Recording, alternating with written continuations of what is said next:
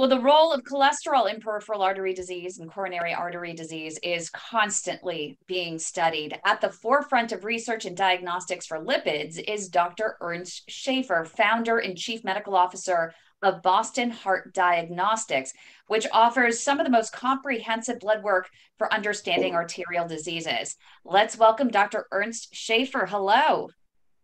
Hello, can you hear me? We can, and I'm going to pull up your slide deck for you. Thank you. I very much enjoyed Eduardo's talk. I'm part of the International Atherosclerosis Society, and our latest president was from Brazil, Raul Santos from São Paulo. Great friend of us. Yeah, great Santos from Incor, a good friend of mine too. Yeah. Superb guy. Yes, yes. So, yeah, I started Boston Heart, but before that I was a professor and still am a professor at Tufts Medical School in Boston. Kim, if I could have the next slide. So this is, of course, you heard a disease where you have stable and unstable plaque, but we do know that that various factors damage the artery wall, like aging and high blood pressure and diabetes and smoking. And of course, LDL, especially small dense LDL, and a genetically determined particle known as lipoprotein A, these particles deposit cholesterol in the artery wall, and also some triglyceride-rich particles like VLDL as well. But our view is that it's the damage as well as the deposition that's important to get cholesterol into the artery wall, and that HDL removes cholesterol from the artery wall. And we do have, thanks to a lot of science from a lot of different people, including people in Brazil and all over the world, we have markers for unstable plaque. What is unstable plaque? It's where you have a plaque with a very thin fibrous cap and a lot of lipid here. And the problem with this, it can crack and form a clot and close off a vessel in no time. We have markers for this. One of them is called myeloperoxidase, which was found by the folks at the Cleveland Clinic. Another one is called lipoprotein-associated phospholipase A2. And of course, here in Boston, Dr. Ridker is famous for popularizing the use of C-reactive protein. So these are all inflammation markers. But Kim, if I could go to the next slide and maybe simplify this process a little bit. Yeah, because I was just looking at it. LPPLA2 was actually something that was suggested to us for my dad with his atherosclerosis, and not many physicians ask for it. And I find it to be a very important marker to understand whether your plaque is stable or unstable. Yes, yeah, it's a marker. And the company that originally launched it was Diadexis in San Francisco, and now it's offered by our assay comes from Diazyme in San Diego. This is a study we just published with the folks from Mesa. Because we're in Framingham, I've been involved with Framingham for many years. We did a study in about 16,000 people, followed for 10 years, and looking at not just the standard risk factors, but small dense LDL. And you can see that after adjustment for all the standard risk factors, having a high level of small dense LDL directly measured was a very powerful predictor. It goes back to the years when Ron Krauss talked about small dense LDL, but then it was with gradient gels. Now we can just run an assay on an automated platform. Having a high level increases the risk about 50% above and beyond standard risk factors. And you can lower small dense, which is higher, tends to be higher in men than women. You can lower it by about 50% with just lifestyle and statin therapy. And I think that this is really important, just to break this down. So most of your doctors will only order you a basic lipid panel, right? But what you want, and what he's talking about here, is we're not just talking about the quantity of cholesterol in your blood, the HDLs and LDLs. what he's getting to is, what is the quality? Do you have a lot of large, fluffy LDL particles, which don't tend to get into trouble and can be carried out easily by the HDL particles? Or do you have these small, dense LDL particles that I call the little troublemakers, that when they become oxidized by the free radicals and the trans fats, they tend to creep into the vessel walls where there's been damage, and they push that vessel wall out? Yeah, yeah. And I would say, Kim, that the same risk factors apply in all the populations. It's just that like in the African American population, high blood pressure is very important. And they actually, it's often said they might have more heart disease. They don't have more heart disease. What they do have is a lot more stroke, because they have a much higher prevalence of high blood pressure. So if I could go on to the next slide.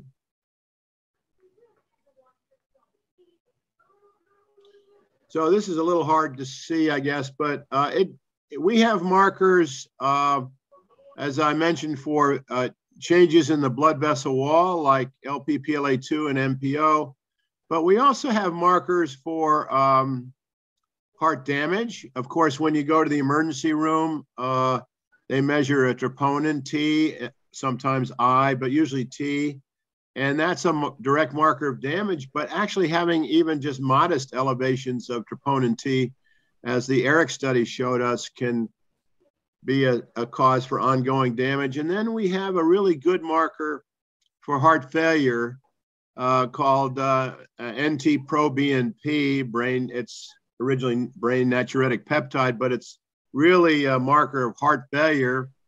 And it tells you, it's really almost as good as doing an echo of the heart to tell you if somebody is having significant heart failure.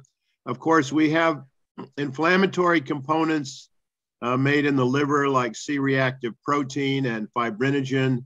They are made in response to various things that from the fat tissue and from other tissues like white blood cells, to tell the liver, hey, there's a lot of inflammation going on here. We got to help solve the problem. So Kim, if I could have the next slide. So, so there are various risk factor models that people have used, and they're on the slide here, and you can provide these to people. But of course, Framingham was the first study to really show prospectively the importance of high blood pressure, the importance of diabetes, the importance of smoking, the importance of high LDL, and of course now also small dense LDL, and of course the genetically determined particle lipoprotein A and HDL. And then of course it says short term, but these markers can also affect long-term risk, C-reactive protein, fibrinogen, Lp(PLA2) and MPO. So on the ones that you're listing, are these ones they should be writing down to say, hey, let's have a productive conversation, doctor? These are some of the blood markers that I want you to check. Yeah, so the ones on the left, your doctor can get those from almost any lab. I think even we were talking to folks from Brazil. Dr. Santos's lab in Sao Paulo measures these things. These are assays that are available. Some doctors don't think you can just calculate the LDL, but we think that we've published from Framingham that measuring LDL directly, which you can get from Quest or LabCorp, you can get small dense LDL now from all the major labs. You can get lipoprotein A from the major labs, and of course HDL. And it turns out if you treat the risk factors on the left, you will have beneficial effects on these markers on the right.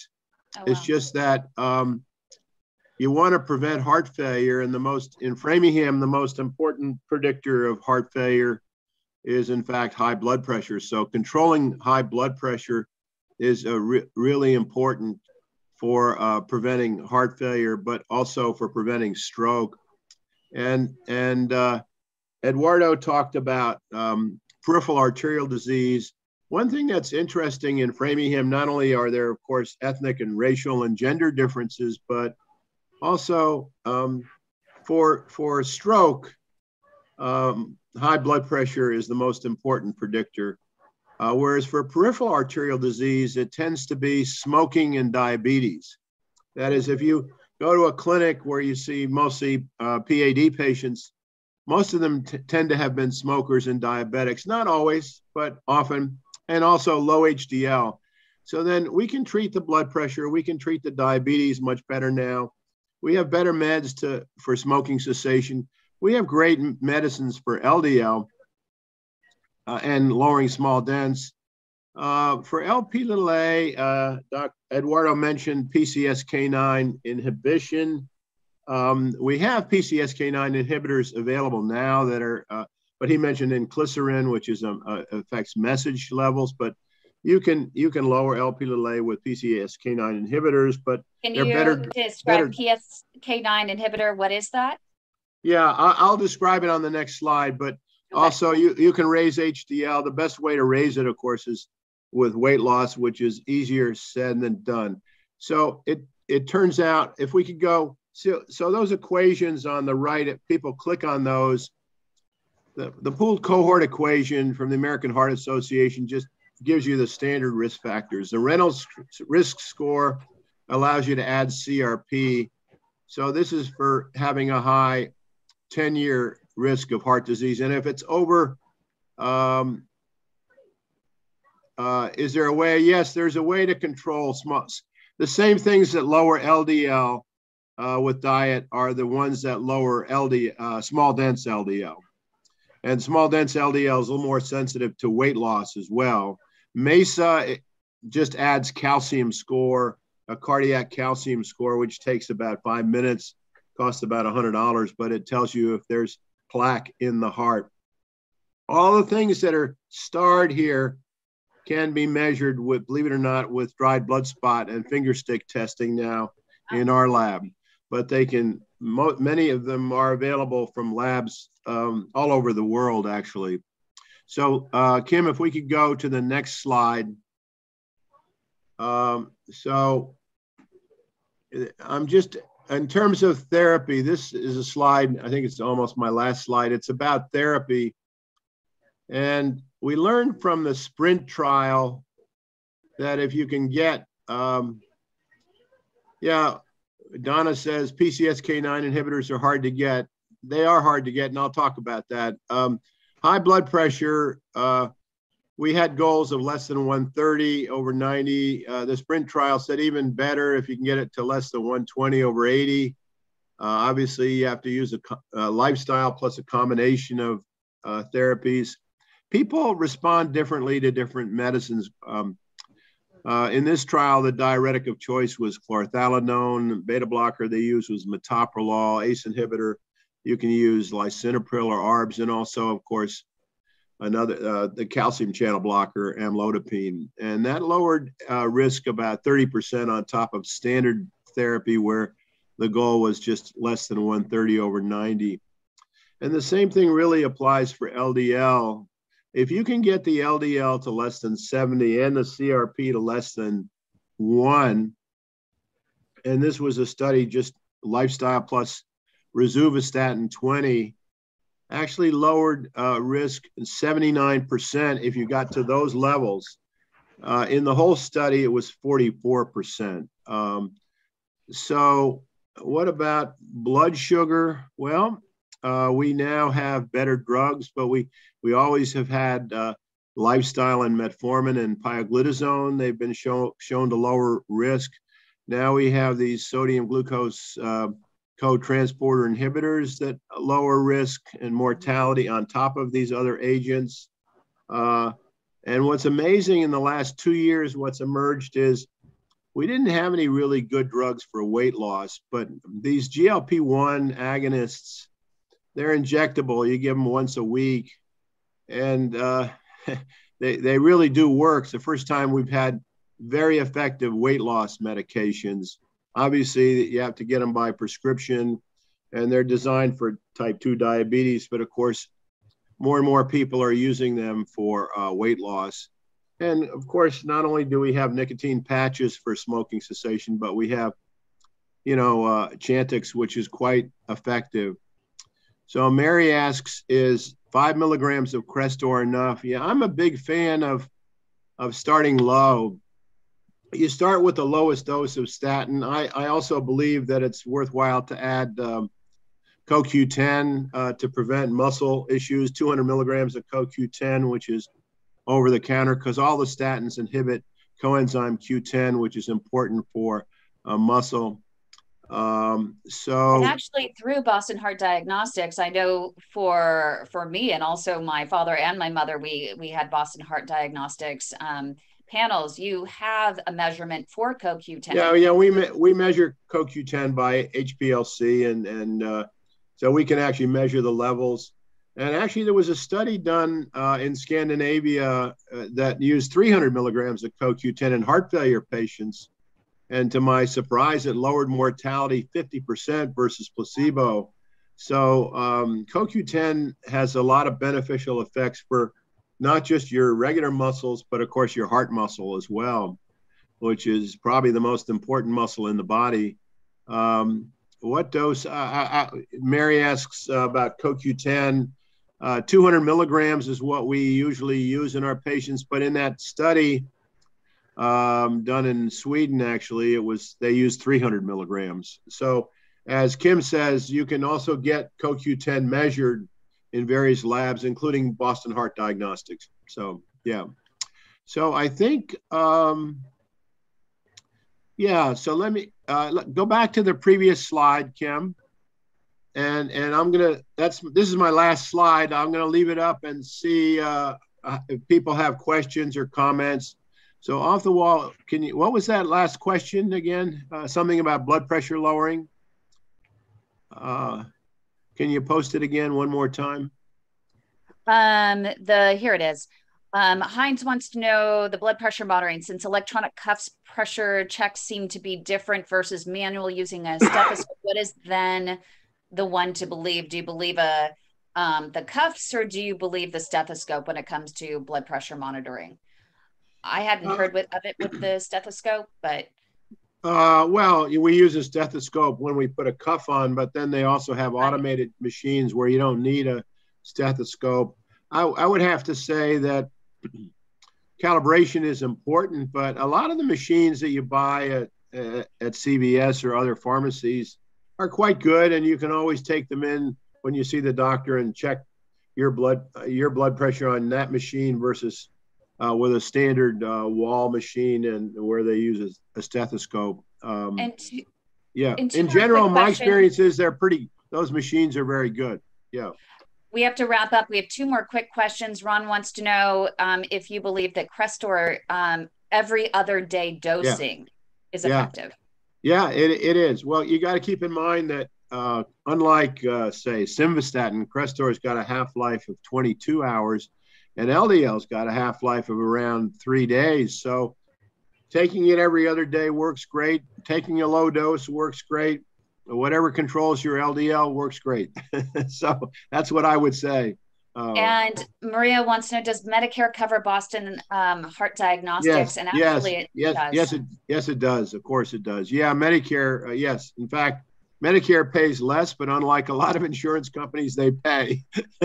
So a lot of insurance companies don't always, they're always looking for ways not to pay, but yeah. Yeah. Thank you so much, Dr. Schaefer. We really appreciate you volunteering your time. And if people want to learn more about Boston Heart Diagnostics and find out if there's a physician in their area who can order the blood work from Boston Heart, where can they go? I guess you can give them my email or you can give them. I'll send you an email for our salesperson. We have a national sales group of people that will call on your doctor and set up accounts as they have accounts with other labs like Quest or LabCorp or some of the bigger labs. Fantastic. Thank you so much, Dr. Schaefer. We really appreciate you joining us. My pleasure.